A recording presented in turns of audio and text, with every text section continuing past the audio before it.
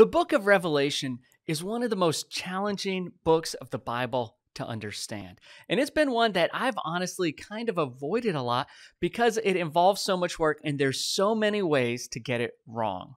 For me, I see two opposite kind of extremes that people often take with the book of Revelation. The first, I think, is the most popular way, and that is by looking at Revelation as like a Dan Brown novel or something like that, like Da Vinci Code, looking for the secret clues to understand history that's unfolding around us. So it's seeing Revelation as a series of prophecy which are all going to play out in our time. Or maybe pulling just a step back and doing this at an intellectual level and asking, what is going to happen at the end of the world? What roadmap does the Bible give us through Revelation to understand what's going to happen when? And the challenge of this, more than anything, is that it's historically always been wrong.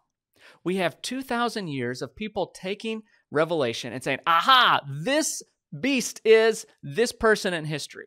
This prophecy is being fulfilled in this way.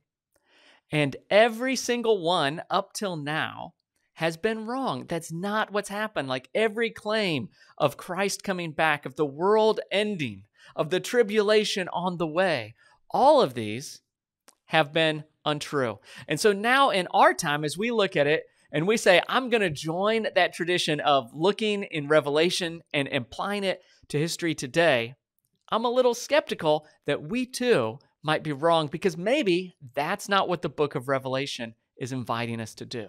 On the other hand, we have an academic view that I think sometimes may strip away the supernatural from the Bible and especially from Revelation. This type of view can look at the book of Revelation and kind of just see a group of people who are writing something to their moment in their time, and God may be tangentially involved, but maybe not. And to me, I think that when we try to strip away the supernatural, the divine from Scripture, we're losing what the book is all about. The early followers of Christ believed that God was at work in their midst. They believed that God was revealing things to them. And the book of Revelation is about what God is revealing. So I don't think we can strip away the idea of God or revelation from this book and get the kind of rich depth that historically Christians have found in it.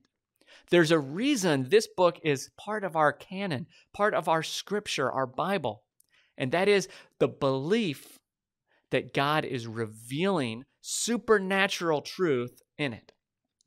So if we take away these two kind of extreme positions, is there a depth to the book that we can find?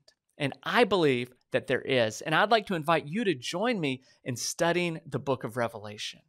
Now, I've kind of eliminated a large percentage of what a lot of Revelation studies might be. And so for this, I'd like to invite you on something a little different, and that is maybe a measured, thoughtful, in-depth look at the Bible that weighs multiple points of view and that doesn't get too caught up in applying it to our current moment of history, but that never forgets that God is at work in the midst of it and that God is revealing stuff and to look for what God might be revealing. Here is the plan and what that's going to look like.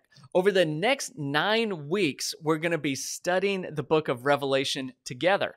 We're going to start next week with an introduction and then have 8 weeks where we break up Revelation into different sections and read them.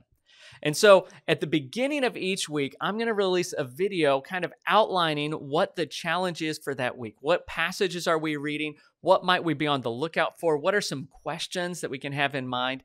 Some ways to encourage you to dive in and read the book for yourself. And that's essential. There is no way to do in-depth study of the Bible without reading, without studying Scripture. You simply cannot show up and watch a video on Revelation and understand it without having read Revelation. So that's going to be the first part of each week, is outlining what section we're doing of the book for the week, and then some encouragements to you on how you might want to take a look at that. In the middle of the week, I'm going to release a video doing just that. I'm going to invite you to study with me as we do that. So what I'm going to do is I'm going to read through the passage here on video, pull that up on screen so you can see it, invite you to join me. And I'm just going to do in whatever challenge I gave you, whatever I asked you to look for, whatever questions I asked, I'm going to answer those, look at those. I'll be highlighting, maybe taking notes as I go. And you're invited to join me for that. If you think, wow, that is so boring, I'd rather do this on my own, I do not want to watch you study, by all means, feel free to skip it. It's just in case you are interested. And then at the end of the week, I'm going to do a more traditional kind of in-depth study where I outline what the passage has been about and some different views and interpretations of it. And I'm probably not going to tell you this is how I'm reading it, but rather give you a range of interpretations and ask you, which of these do you think resonates with what you just read? Which of these do you think has a stronger argument? Or what can we learn from all of them? So that's the idea. I am looking forward to it, and I hope that you get something meaningful out of this study, and I hope that you come to understand the Bible and particularly the book of Revelation better. So looking forward to seeing you in the next video as we kick off our introduction to the book of Revelation.